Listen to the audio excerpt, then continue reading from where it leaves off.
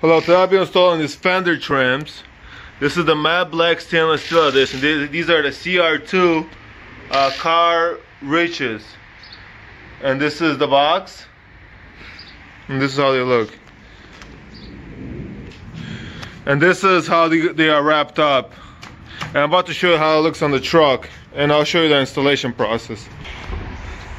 And this is how they look when you install them. I like them because they're nice and slim. They're not those big fender flares, because my wheels are factory and it looks good with my this setup. This is how it looks when you install it.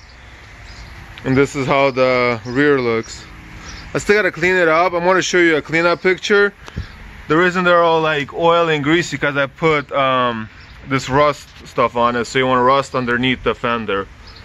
And I'll show you what I used. And this is how it's gonna look. Not bulky or nothing. The reason I'm putting them on, because my truck, it started to rust.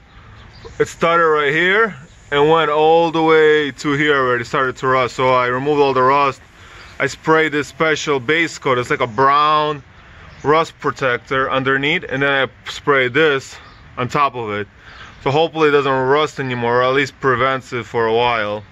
And yeah, you do gotta remove a wheel because you do gotta drill the liner. And this is what I'm using. First I'm gonna spray this like around here. Everything, I'm gonna like soak it.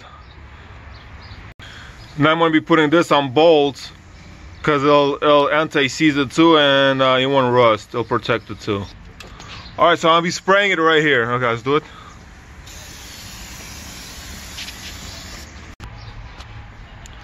Okay, so I sprayed it. You can see it. I sprayed it all the way around. This is where it's gonna go.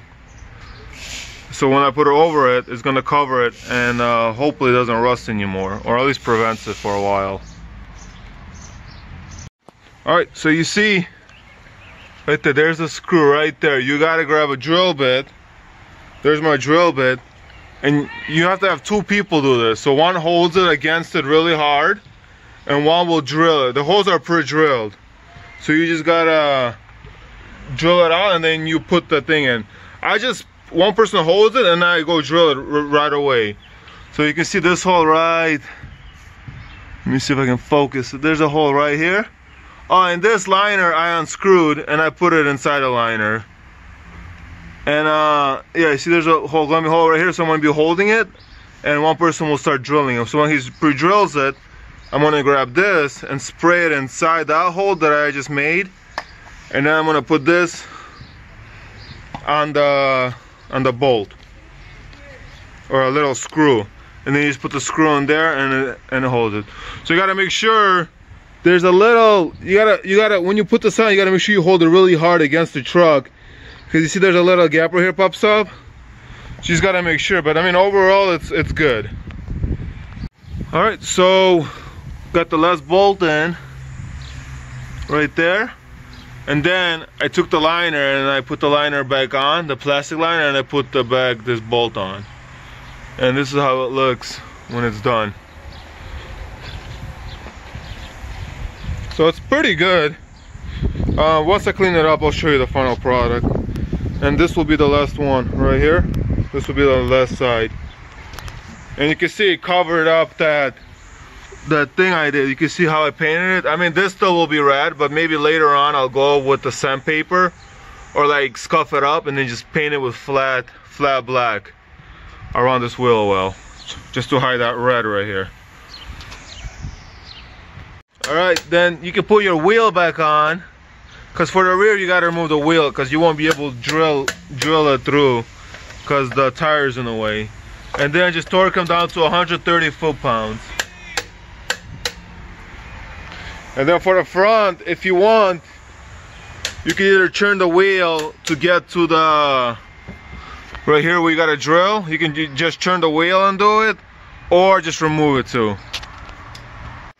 Okay, and also in the back, you see it says where it goes, front passenger side, and that's how it is. And this is how it looks when it's done.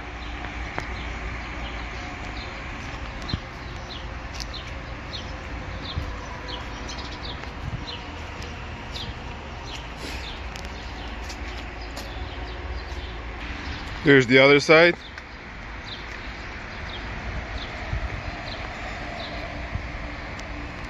And yeah, that should be it.